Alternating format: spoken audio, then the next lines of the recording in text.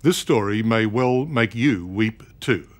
More than 1 million starving refugees, many of them just babies, stranded in one of the most remote places on earth. Now, while billions of dollars have been spent fighting that war in Iraq, the world has all but ignored a catastrophe unfolding in Africa right this very minute. Now, that said, a few intrepid souls have braved appalling conditions to pitch in and do what they can to help. Among them, a husband and wife medical team from Sydney's northern beaches, Michael and Christine Shanahan, now facing the challenge of their lives.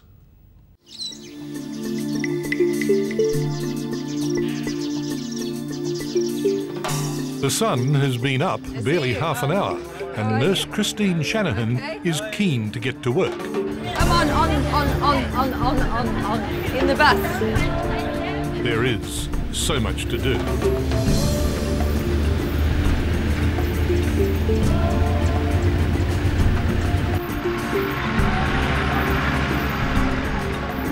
If the day ahead is like most, then by nightfall, Christine's efforts will have saved a number of young lives.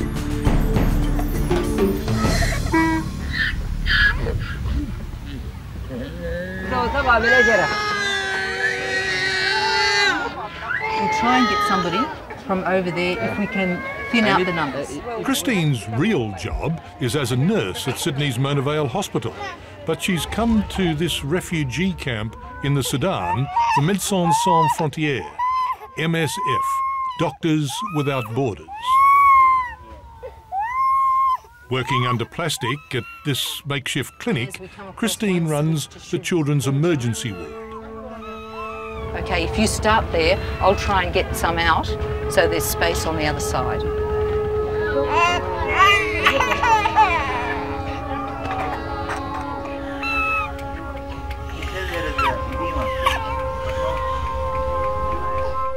If there are thousands of sick babies here in this one camp, how many people are there here altogether? Well, in truth, nobody knows. The camp itself is about 5 kilometres long in that direction and about 1 kilometre wide. When MSF first moved in here just 3 months ago, the count then was 17,000 people. Now the population has absolutely exploded, and the government's own best guess is between 80 and 100,000 people.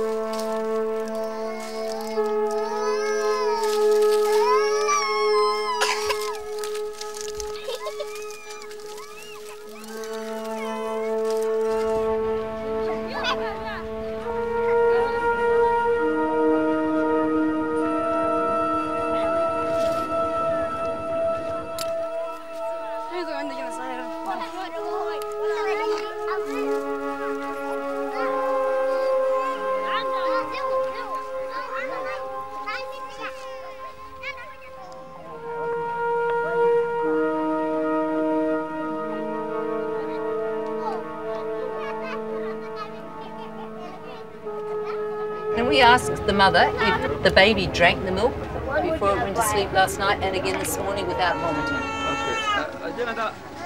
The child got to the stage because there's not enough food. There's just not enough food. They're severely malnourished children.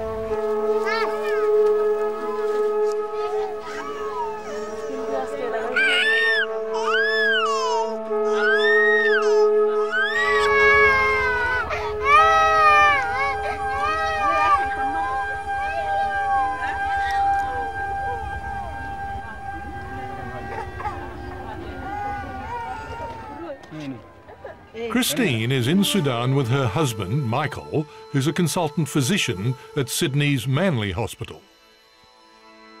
With a lifetime's experience and their kids grown up, the two wanted to make a difference.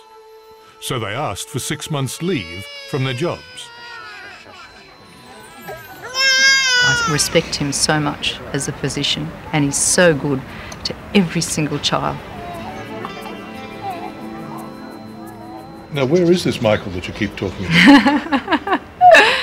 He's in a place called Cass, K-A-S-S. It's up the road, we call it, about 2 hours away on a very bad road.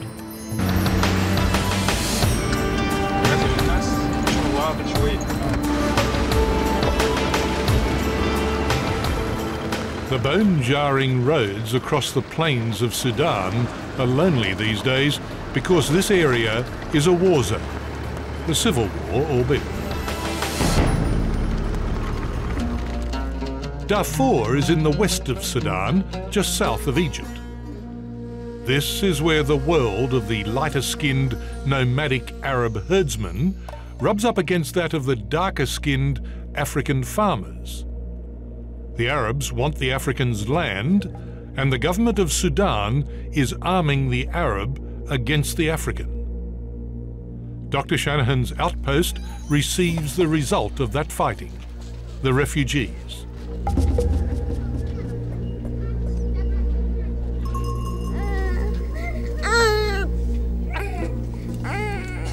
They had more than 200 admitted here in the first 2 days. The place was swamped with tiny children who were dying of malnutrition before our eyes. It was just appalling.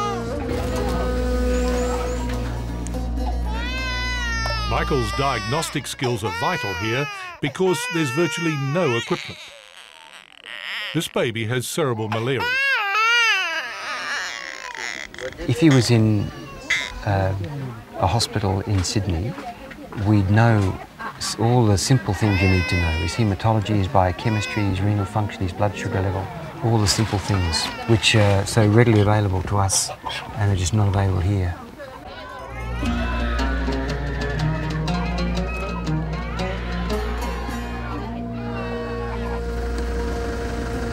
The disgraceful fact is that this is an entirely man-made crisis. On the African side of the conflict are rebel movements fighting for the rights of the African farmer. On the Arab side is a brutal government-backed militia known as the Janjaweed, an Arabic word meaning a devil with a gun on a horse or a camel. It's hopelessly one-sided. The Sudanese government has even used aircraft against mud hut villages. It's straight-out ethnic cleansing. 30,000 or more are dead. Much more than 1 million are refugees. From the stories told in the refugee camp, what generally happened was that a plane or a helicopter would fly over, maybe drop a bomb or two, but anyway scare the living daylights out of the people. They'd flee to the hills, and then the Janjaweed, supported by government troops, would simply ride into town, loot the place, and then burn it to the ground.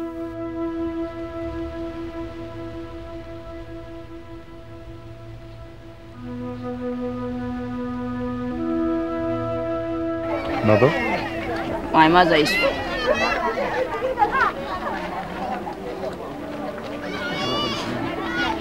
Your father? my father is okay. Your brother?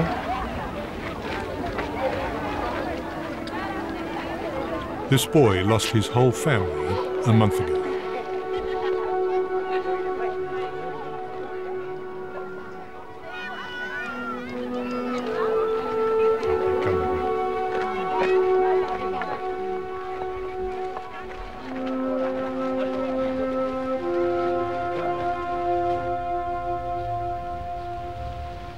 The murderous thugs who did these things, the Janjaweed, still ride around here as if they own the place.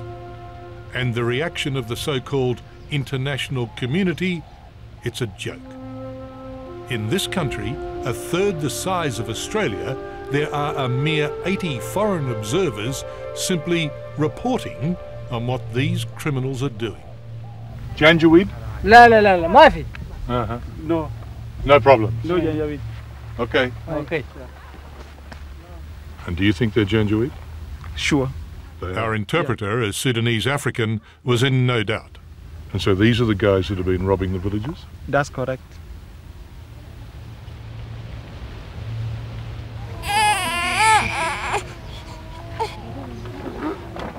The The Shanahans' job is to deal with what's left behind after the Janjaweed have ridden on.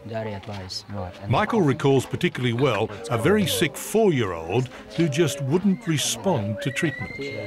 So I thought what I should do is start again at the beginning, and I knelt down on the ground beside the mother and just said to the mother, okay, so how did this begin? How did it get like this?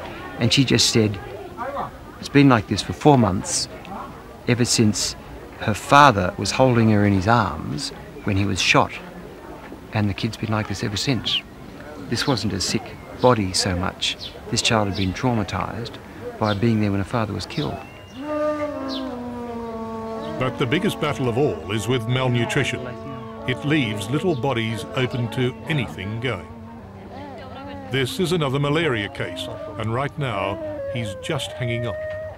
That kid in the corner last night, we were all working on him last night, and this morning we came in and he looked a bit better. He died this afternoon, you know.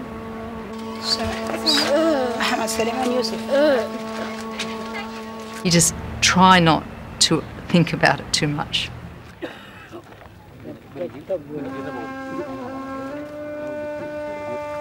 Maybe you'd think, what's the use? You know, what's the use in going and trying to save 150 kids when every day there's more people coming in here? So the plight of the people is it's terrible, terribly moving if you think about it too much.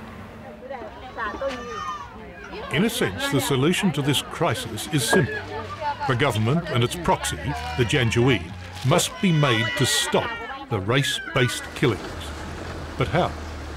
The UN is split between those who need Sudan's oil and those who don't. So the compromise is a flogging with a feather. First, graduated financial sanctions. Graduated sanctions? Well, that really means not being able to use your MasterCard. An arms embargo? Anybody here who wants a gun already has one. American troops? Well, given their failure in Iraq, they're out of the question. Even if a meaningful United Nations or African force could be gathered, what would you do with the troops? I mean, station some at each of hundreds of burnt-out villages? But then, without those troops, there may be another Rwanda here in the making.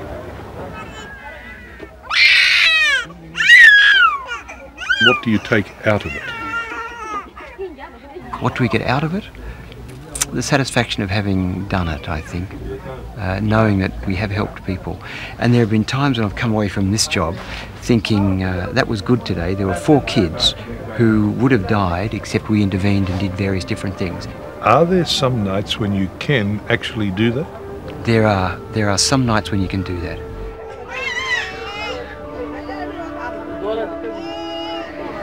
And now we think they're well enough to risk sending them home. And we're going to give them a packet of food for 1 week.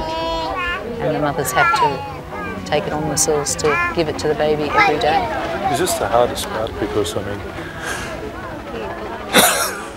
This is the easiest, this is the happy part. Yeah. You shouldn't be sending them home. You have to. These kids are fantastic to when they came in. This kid, look at that. That's a weight gain, all right? That's splendid. The kid's not got pneumonia, the kids had malaria treatment, it obviously had malaria. It's well again. So this is a success story.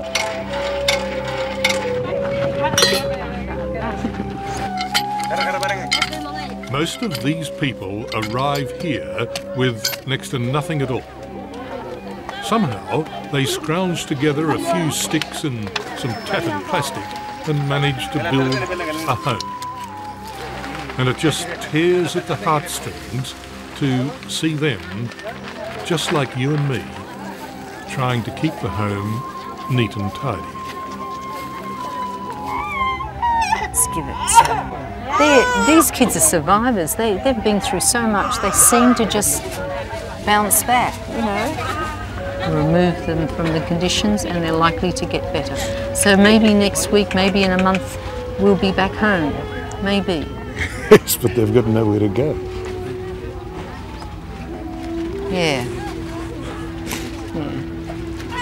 Yeah.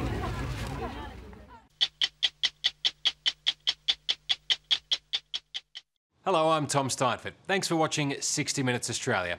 Subscribe to our channel now for brand new stories and exclusive clips every week. And don't miss out on our Extra Minutes segments and full episodes of 60 Minutes on 9now.com.au, as well as the 9Now app.